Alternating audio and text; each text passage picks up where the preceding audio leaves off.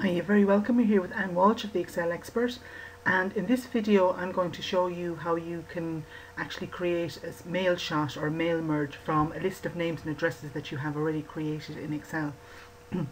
Okay, in the previous video I just showed you how you could do an email shot. In this video what I'm just going to look at is how you, let's say, you use these names and addresses just to create it. So again, just notice how the list is set up. Straightforward, title, first name, surname, and so on. And once I've set up my list like so, my next step then is I go back into my Word, Microsoft Word, and I'm going to first of all just begin by creating my letter. Now I'm just leaving some space here because this is where I want to add my name and address. I'm leaving that blank as well. We would like to invite you to our next event in September. Alright, so if you already had a preset letter that you'd use, you could open it up at this point. Okay, next step then, back up here we go to our mailings. I choose Start Mail Merge, and this time I'm going to choose letters. Alright, and it comes up here. Next step then is to choose my recipients. So I choose this one, Select Recipients, and I choose the second one from the list, Use Existing List.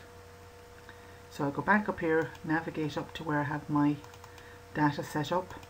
And just to say, it might be a good idea just to even just experiment with this file before you actually try it on your own, data.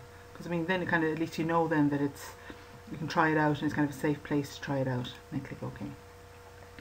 Now the next step then is that we need to link the letter and the list, and the way we do that is via what's called our merge fields. So see up here it says Insert Merge Field, and I'm just going to go to Title. So that's going to be our Mr. or Mrs. and then first name, and insert merge field our surname. Right. And then I'm also going to insert my other field names here, so let's say postcode and in this case county. Now just kind of a tip to you when you're creating lists, try and kind of actually separate out items. Don't, so you'd have if you have counties or if you have areas, put those in under separate headings, because it just makes it much easier for you to target those specifically. Alright, and then I put down Dear, say title, leave a space between the two of them, and surname. Right. Now once I've actually created this letter, I can just have a quick look at preview results.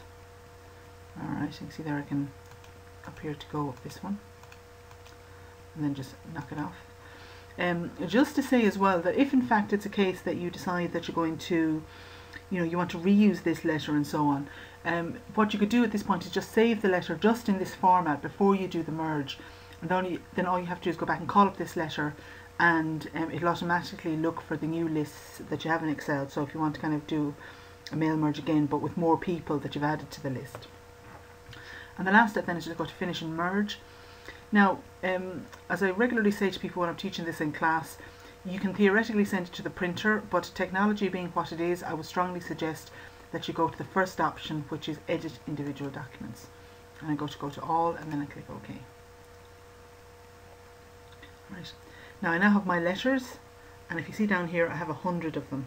Right. So it's created 100 separate mailings for all my letters here. Right. And that essentially is my mail merge ready to go, ready to be printed.